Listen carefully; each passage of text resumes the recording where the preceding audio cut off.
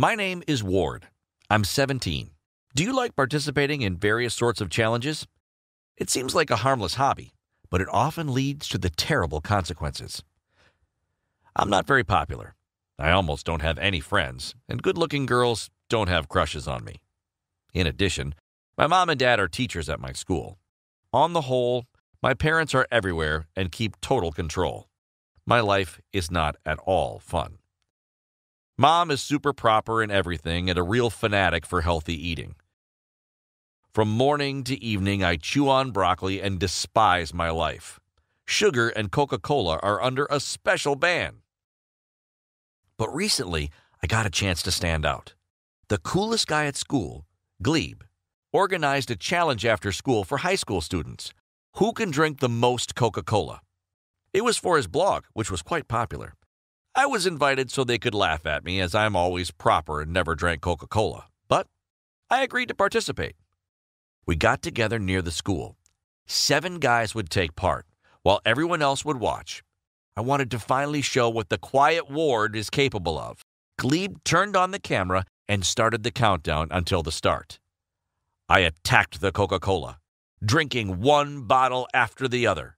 For 5 minutes, I didn't stop drinking Coke. And I won, having drank 5 liters. One more than the second-place competitor. I rejoiced, then understood I was losing consciousness.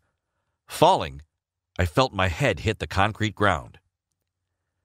I regained consciousness in the hospital, with an IV drip attached and with bandages around my head. The doctor said my sugar levels skyrocketed. They hardly cleaned me out. In addition, I had a craniocerebral injury from the fall and having hit my head. Mom and Dad were really worried, but at the same time were upset with me. They made my diet even stricter and prohibited me from drinking Coca-Cola for the rest of my life. Honestly, at that point, I didn't really want to. But then, strange things started happening with me. I didn't want Coca-Cola, but I did want water. I was constantly drinking and couldn't stop. The thirst was unbearable. At first, Mom was happy for such a good habit, but then began panicking. My desire for water became uncontrollable. I couldn't spend 5 minutes without water. I felt like if I stopped drinking water, I wouldn't remain alive. And all after this damn situation with the Coca-Cola. It got to the point that I kept the fact I was drinking 20 liters per day secret from her. I felt like a bubble that was just about to pop. Water gurgled in my stomach nonstop. I also constantly went to the washroom. But my desire to drink didn't go away. My mouth was like the Sahara Desert, and I drank, and importantly, almost didn't eat. Finally, my mom suspected something was wrong and took me to the hospital, so I got checked out.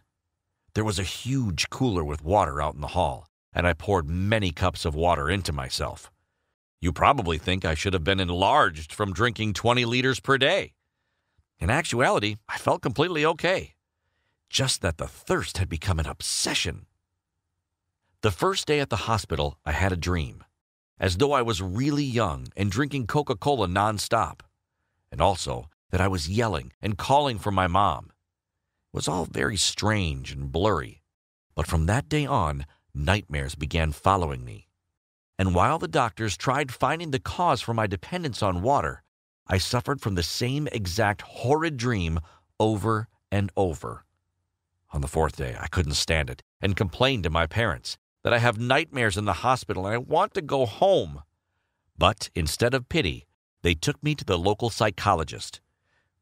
There, I found out who I actually was. I told her about the Coca-Cola, the water, the nightmares. I just couldn't stop.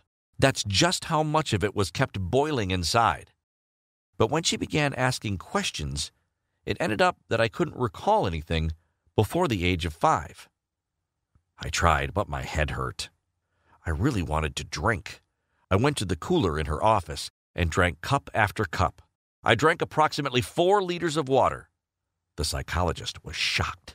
She left to talk to my parents in the hallway, while I continued drinking due to the stress. Another liter, and another. Then she came in with my mom and dad. She explained that all my dreams are memories of my early childhood, and that it was time for my parents to tell the truth. Otherwise, my nervous state would not go away. The truth? I choked on the water. What truth? This is how I found out that I'm not Ward, but Rob. I was adopted. Did you ever think you could be adopted? I didn't, and of course I was put in a state of shock. But if being honest, this wasn't the scariest detail of this whole story. I found out I didn't end up being adopted for nothing. When I was 3.5, my parents were deprived of their parental rights, and the whole reason for it was Coca-Cola. When my adoptive parents first saw me, I almost didn't speak and was scared of people. I was a little wild because of my mother's distinct departure. With my father, they spent all their money on alcohol. So that I didn't cry and ask for food, she constantly gave me sweet Coke. One day, she gave me so much I ended up in intensive care. I was intoxicated. Like this time. They pumped it out and deprived my parents of their rights. Then I drank water like a crazy person. As before, that Coca-Cola had replaced water for me. This is why my adoptive mother was so attentive to my diet. Maybe this is the reason for my rabid thirst now. I spent another day in the hospital before receiving the analysis, but they showed something completely unexpected.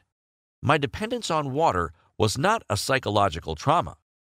In reality, the production of the hormone vasopressin was disrupted, which regulates the level of fluid in the body. It caused diabetes insipidus, which means I would have to undergo lengthy treatment. Do you think that it was all because of Coke? No. Just that, because of Glebe's stupid challenge, I fell and got a craniocerebral injury. Because of the strong hit, the production of hormone was disrupted, as it is produced by the pituitary gland in the brain. Jesus, it'd have been better if I never took part in this stupid challenge. Who knew that this small decision would completely change my whole life? Have you had the same thing happen? When one little thing changed everything? Share it in the comments. By the way, I did become popular. Glebe's video, where I drank 5 liters of Coke, got 1 million views. What do you think? Can we beat dumb Glebe together with this video? To do so, give this video a like and subscribe to the channel.